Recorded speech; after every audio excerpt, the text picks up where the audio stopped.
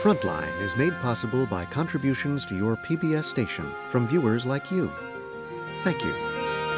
Explosive new allegations that strike at the very heart of the president's affair with a young female aide. Impeachment investigation. President Clinton, as well as Vernon Jordan, are under investigation by the independent counsel Kenneth Starr for possible witness tampering. I smell a rat in all this. Do you have a moment? The president is outraged. Is it true you advised Monica Lewinsky? Only months before that eventful morning in January, Paul Begala had returned from exile to an office of his own in the West Wing.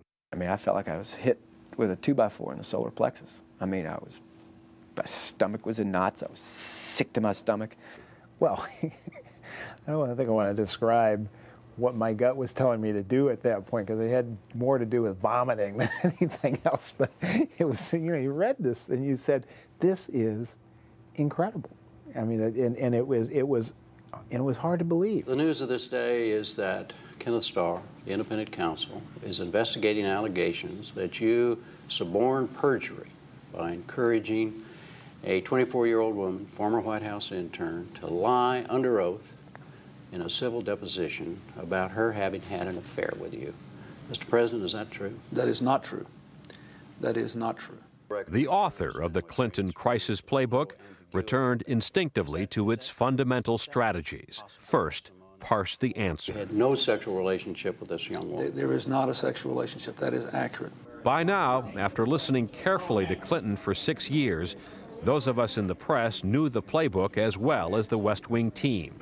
We, too, parsed the words and pushed his press secretary. How in the world could the president be matter-of-fact about anything he's doing today when this is blowing up around him? We'd like to have his answers. The president's always told everyone to tell the truth. Is your interpretation of that statement that he meant to categorically deny that he had? I'm not going to parse the statement. You've got the statement. But even Mike McCurry was worried about Bill Clinton's answers. And we kept asking lawyers and others, well, where is the strong denial? We need to have a very strong denial. And of course, the president, as he struggled with the story the day that it broke, went through a lot of contorted answers in 3 interviews that he gave that day, in which there were questions about which verb tense he had used, because he had said that there is no relationship. And we were all looking at each other saying, he didn't deny it strongly enough. That same day, on a subway in New York City, the beeper of a veteran political operative began to vibrate. It was the old phone number, the president's personal line, and that hadn't gone off for a while, and I sort of thought maybe there was a mistake. No mistake. Bill Clinton, in trouble again, was reaching out secretly to Morris and his Poles. And he said, yeah, this is horrible. This is just terrible. Ever since I was elected president, ever since '92, I've sort of shut myself down, shut my body down, sexually, I mean. But I just screwed up with this girl. I didn't do what they said I did, but I did do something. And I think I may have done so much that I can't prove my innocence. And Morris, who now had personal experience with public disgrace, offered to help his old client. I said Nixon was impeached because he just never told the public the truth about Watergate. And he said, you really think that I could do this? And I said, look, I don't know. Let's poll it. Let's find out. And I did a poll that night, and I called him back late that night. And I said, well, they'll forgive the adultery, but they won't forgive the lying. So I was hoping that he would sort of let the public down gently. He interpreted the poll numbers as being that he had to stonewall. And he said, well, we just have to win, don't we? The stonewalling included members of his own cabinet, which met 2 days after the Lewinsky story broke. Unwittingly, they did Bill Clinton's bidding. I believe that the allegations are completely untrue. I'll second that, definitely. But surely all of you understand. Wait, there's 2 more people left. I'll second that, too. Third it. I did believe the president when he spoke to us January 23rd. When you went out and affirmed that, did you believe him? Yes. Absolutely, or I wouldn't have gone out and affirmed it. After consulting with a trusted Hollywood producer who also believed the president, Clinton would give a far more dramatic denial. But I want to say one thing to the American people. I want you to listen to me. I'm going to say this again. I did not have sexual relations with that woman, Miss Lewinsky. I never told anybody to lie, not a single time, never. These allegations are false, and I need to go back to work for the American people. Thank you. Back to work. A classic line from the Clinton playbook. Indeed, the president and his staff would stick this scandal out by focusing relentlessly on the picture of Bill Clinton hard at work. Our goal was to have the president portrayed doing the job he should be doing as president. I think the fact that we did that and that the trains continued to run on time, basically, is probably what helped rescue Bill Clinton from this political scandal. This gets back to the fundamental lesson of political survival that Bill Clinton taught me, which is if you make it about the American people's lives instead of your life, you're going to be okay.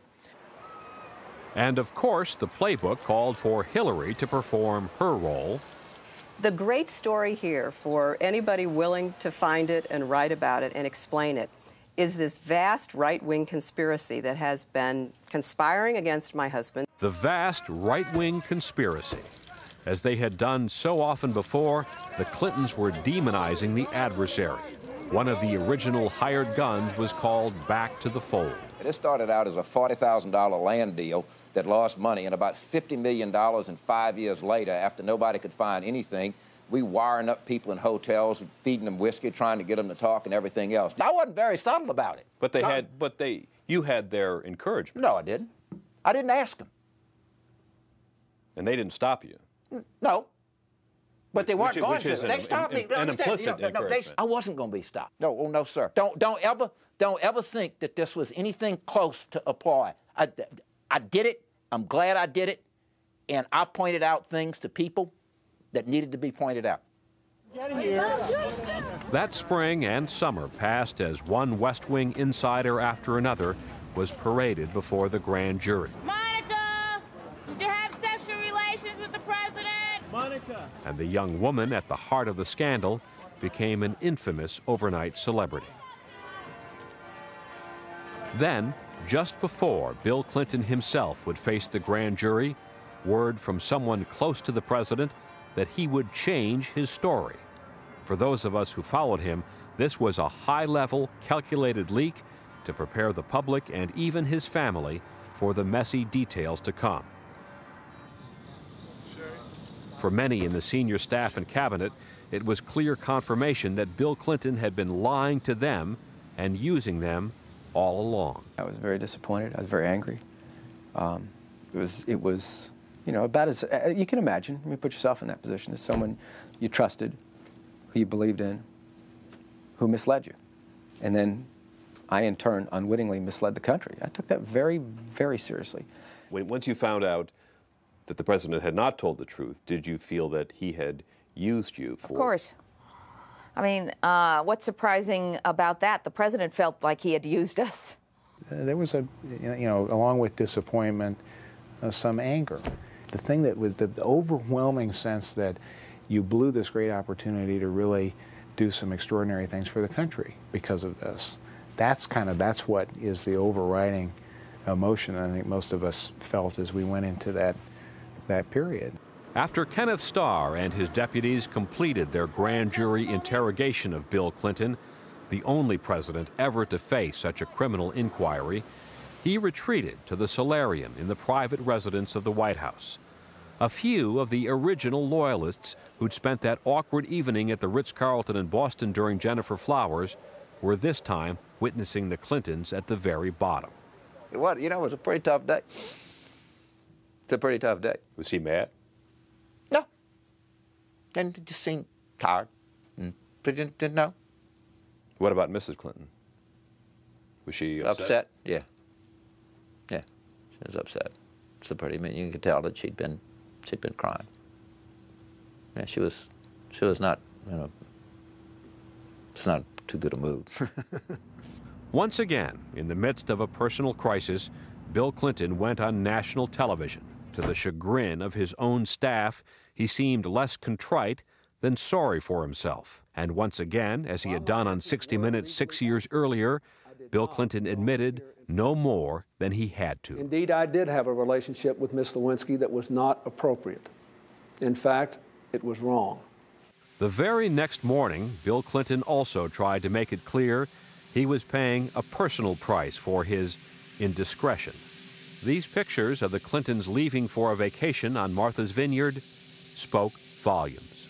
Bill Clinton holding on to Buddy for dear life. This is the way I remember the picture. You're on the helicopter. Yeah, I was there waiting to fly off on this happy family vacation. I pretty firmly believe that there had not been many conversations between the Clintons as a couple on this until they were able to get away and be by themselves. The old Harry Truman line that Bill Clinton had quoted about friends and dogs took on a certain sad truth during that Martha's Vineyard vacation, but there was little time for healing. Today, I ordered our armed forces to strike at terrorist-related facilities in Afghanistan and Sudan. American missiles had leveled targets supposedly tied to Osama bin Laden in retaliation for the bombing of American embassies in Africa. Clinton had rushed back to Washington to manage the crisis, but his national security advisor knew it would be a tough sell to those of us in the press corps who might view it cynically as an attempt to change the subject. I remember the president saying, let's just do what we think is the right thing to do. We'll probably get it either way. I think the right thing to do was to respond, and we did. But I believe the subject wouldn't stay changed for long. Knowing that Kenneth Starr was about to release his potentially devastating report, Bill Clinton would launch a campaign of contrition. I agree with those who have said that in my first statement after I testified, I was not contrite enough. I don't think there is a fancy way to say that I have sinned. Later that day, those sins, cataloged in excruciatingly graphic detail, were made public in the explosively hyped Starr report. Bill Clinton met privately with an old friend who would soon join his legal team. He was a man in deep trouble, personally, emotionally, and you could tell it. He knew he was in trouble personally. He was in trouble not only with his family, which was, I think, first and foremost his concern. He had trouble with his cabinet. He was in trouble with his staff. Are you considering resignation, Mr. President? Even the true believers in the West Wing feared he might be finished. I was very afraid that the whole thing could be over, that there'd be a sort of delegation of congressional Democrats, and you know what I mean? Moderate Republicans go down to the White House. Come to the White House and tell the president it's over. Right. And quite candidly, I was not alone in that fear. I was talking to a close friend in the Senate, Kent Conrad, who I've known for 25 years, and I said, how are we doing up there? And he was saying that we're about 2 or 3 days away from a delegation of senior senators from the Democratic Party coming down and talking to the president about resigning. Do you solemnly swear that the testimony you're about to give in this matter will be the truth, the whole truth, and nothing but the truth, so help you God? I do. They figured the final blow might be the public release of the president's videotaped grand jury testimony. But ironically, the sight of the President of the United States being asked such humiliating questions was just the break he needed. If you touched another person on the breast, touched the genitalia, if Monica Lewinsky says that you used a cigar as a sexual aid with her in the Oval Office area, would you be lying? To Democrats in Congress and to much of the public, Starr and his deputies seemed harsh and partisan. The president's anger seemed justified. His approval ratings actually moved up. And to the surprise of official Washington, in the midterm elections that fall, Democrats picked up seats in Congress. Bill Clinton's old arch-rival, sensing a revolt in his own party, suddenly resigned. The American people sent us a message that would break the eardrums of anyone who was listening. At the beginning of this term, Bill Clinton had tried to assume the mantle of healer. Now he hoped moderate Republicans might hear a healing message in the election results. The House will be in order. Gentleman from Illinois. But the hardliners still controlled Congress. From Georgia, Mr. Barr. Gentleman from Georgia is recognized for 1 minute. And they were listening to the constituents who hated Bill Clinton. Mr. Speaker and colleagues, today our votes and our consciences must be based on the rule of law. And sure enough, on a winter Saturday, 6 weeks later, the United States House of Representatives ensured Bill Clinton's presidency would be won for the record books. The yeas are 228, the nays are 206.